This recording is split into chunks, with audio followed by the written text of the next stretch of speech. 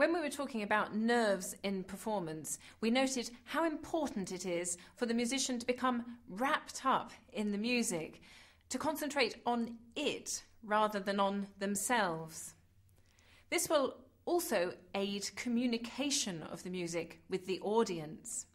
Just as the actor who really lives his part convinces us, so the musician must genuinely feel the emotion of the music.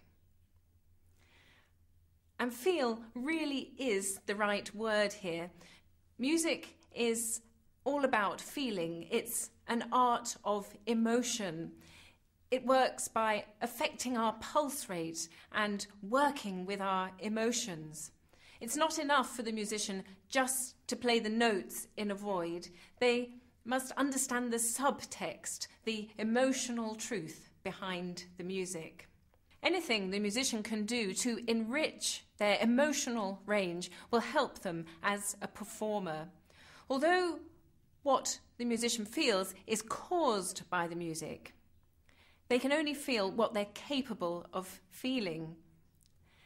Anything an artist can do to widen their experience of life, perhaps by travel or meeting other people or studying other arts, all these things will broaden their range and make them into a greater interpreter of music.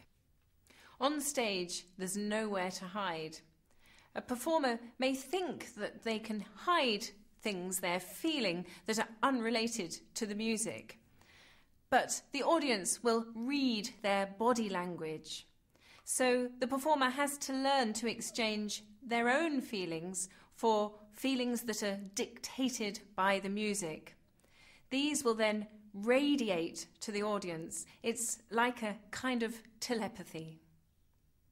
There are many different and equally valid interpretations possible for each piece of music. There's certainly no one correct way, and that's part of the beauty of music.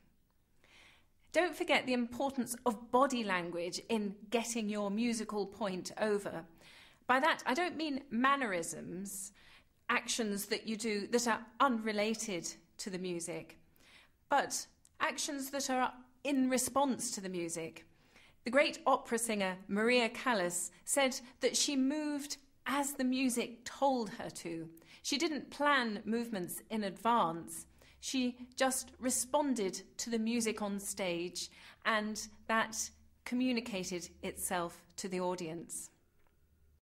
Body language is also important in the way you come on and off stage. Don't ignore the importance of how you enter and leave. In this day and age, it can seem very unnatural, unless you're Japanese, to bow. But if you bow in an open and friendly way, you've gone part way to winning the audience over from the word go.